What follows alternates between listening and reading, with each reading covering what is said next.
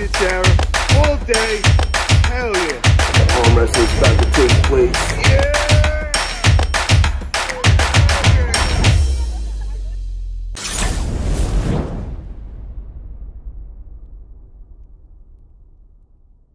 Coming up, we got April 23rd. I'm going to be in Louisiana State Championships. Heavy hitters coming in the tournament. We got Craig Tullier, Dan Mosier, BJ Fakakis, and we also got some major super matches set. I ask you about, we got Carl Stanley pulling Corey West left hand. We all know Carl Stanley comes from Florida. They all know him as Superman.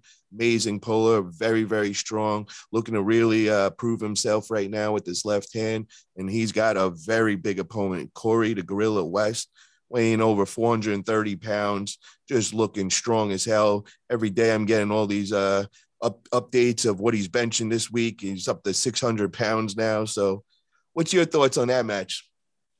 I love Carl Stanley. Good dude. Good arm wrestler. He bit off more than he could chew with Corey.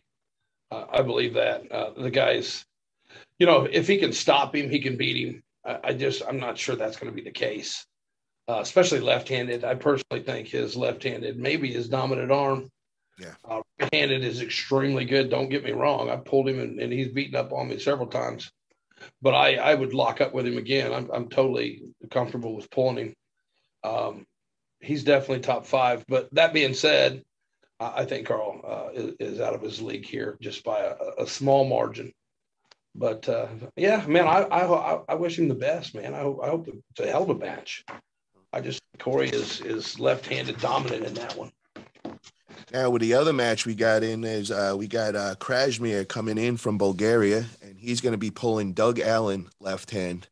What do you think about that one? I think, well, Doug has been very, very dominant left-handed in the past. Doug has also been out arm wrestling for a while, and he's just kind of creeped back in the last year and a half. And CrossFit or not, that's a handful of a match, man. I'm going to root for my USA guys. I don't really know the answer to that one. It's interesting because if Doug shows up like Doug has the potential to be good, it'd be a good match. But Doug's a hooker too. So I don't know. I wish I had the answer for you on that one, but I seen that the other day, and I actually think that Carl Stanley and Doug would be more of a match, and then maybe shooting the Krasimir over to Corey. But that's just me. I think that would be a more realistic matchup. Do you have an experience pulling Krasimir? No, I have not. Okay. He is very, very solid puller.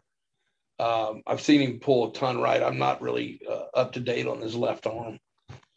As I tore my left bicep, so I quit watching left-handed matches. I was just kind of one of those. Gotcha. I think you froze up on me there, Don.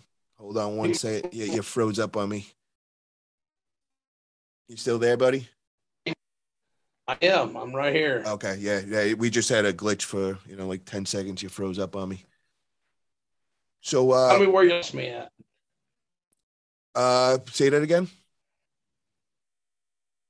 Tell me where you lost me at.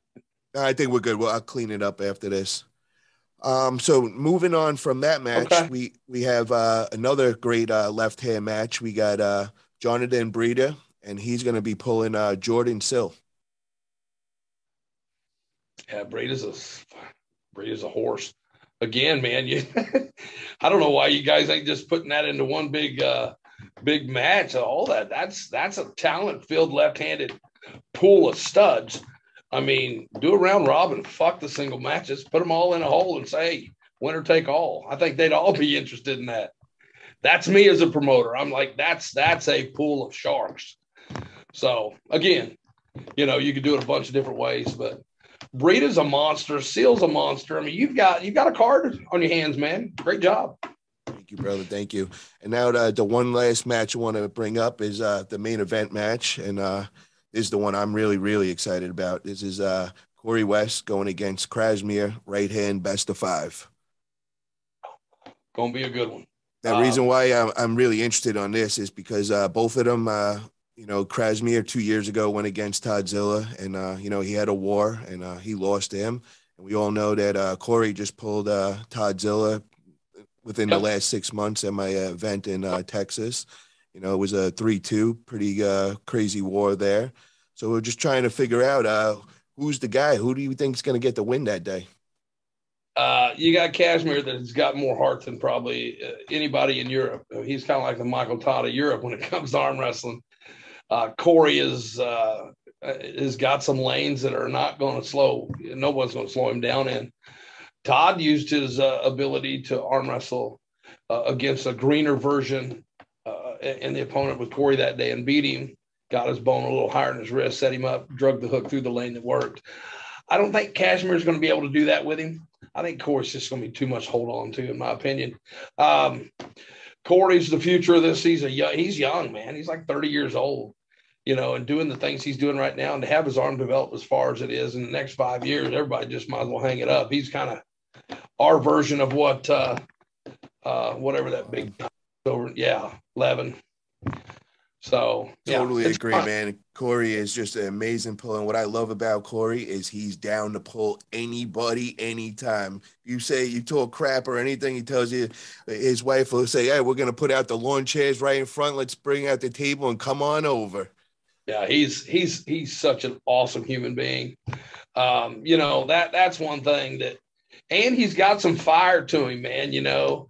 You know, people calling him fat and this and that. Hey, we all a little bit, you know, out of shape at one point in time or another. But that dude's throwing 2 or 3 of you around, so you better watch what you say with that giant running in the room with you, you know. But just a stand-up class A 10 on my chart human being, man.